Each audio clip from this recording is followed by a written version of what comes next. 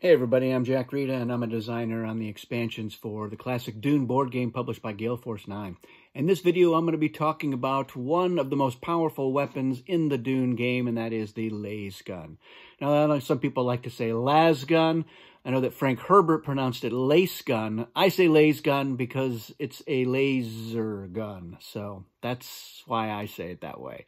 So, Lasgun is the most powerful weapon, not the most powerful, but one of the most powerful weapons in there, because there's no defense. It's going to kill your opponent's leader. And in fact, it says right on there, after play as part of your battle plan, automatically kills opponent's leader regardless of defense card used.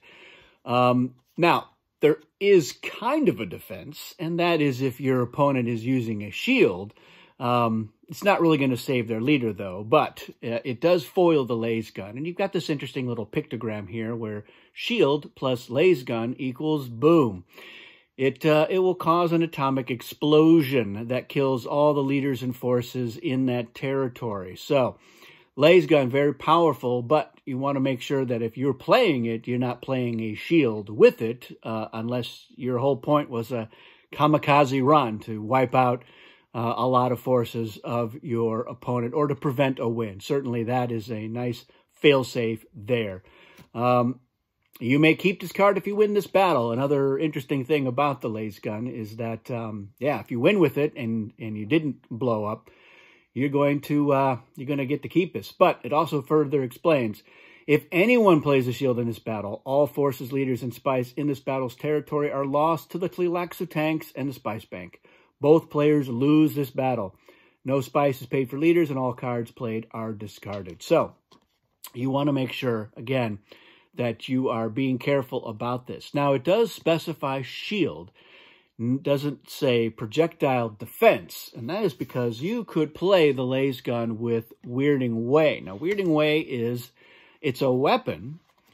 It counts as a projectile weapon unless you play another weapon in your battle plan. So you can play Weirding Way with a weapon, in which case Weirding Way itself will count as a projectile defense. That means that if you are using Weirding Way as a projectile defense, your opponent uses a crysknife or a stunner or a maul pistol, they do not kill your leader. You are protected. And you can play Weirding Way with the shield. You will be protected from a projectile weapon from your opponent, and you will not cause an atomic explosion. So, an interesting effect to keep in mind is that it takes a shield to make the Lasgun go boom. Now, an interesting question that sometimes comes up, and it's mostly a thought experiment. It doesn't really happen much in the game, although it certainly can happen.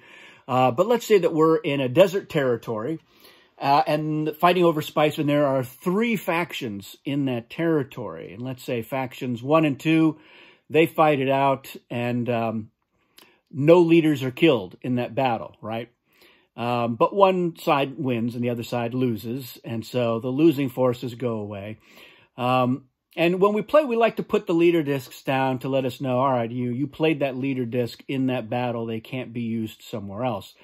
And then in the subsequent battle in the same territory, you have a Lasgun shield explosion. And the question is, does that leader who survived, that losing leader from the first battle, are they also killed in that explosion? And the answer is no. They're not killed. This habit of putting the leaders down on the board, it's not a formal thing that the rules say that leader counts as being in that territory. They just can't be played somewhere else. But that battle is over. They've hightailed it out of there. And now the explosion only kills the current leaders, but it does kill all the forces in that territory. So let's say there were 4 factions in there, and the Lasgun shield explosion happens in the first or the second battle. All the forces in the territory are killed, and any spice in that territory is sent to the tanks.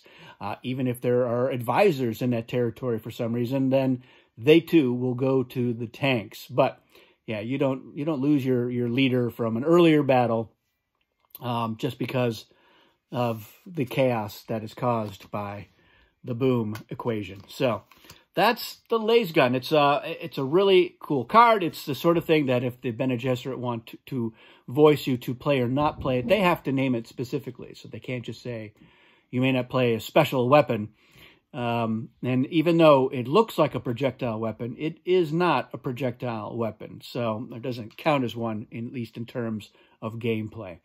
So, as always, tell me your funny stories about lasguns and lasgun shield explosions, and any other questions you have about this fantastic card. I really like the artwork on this too. I think Ilya did a great job with that. I love it. For that matter, I love the art on Weirding Way too. So both are cool cards. Yeah, let me know your comments and your thoughts, and tell me stories. That's it for this video. Thanks for watching. We'll see you again soon.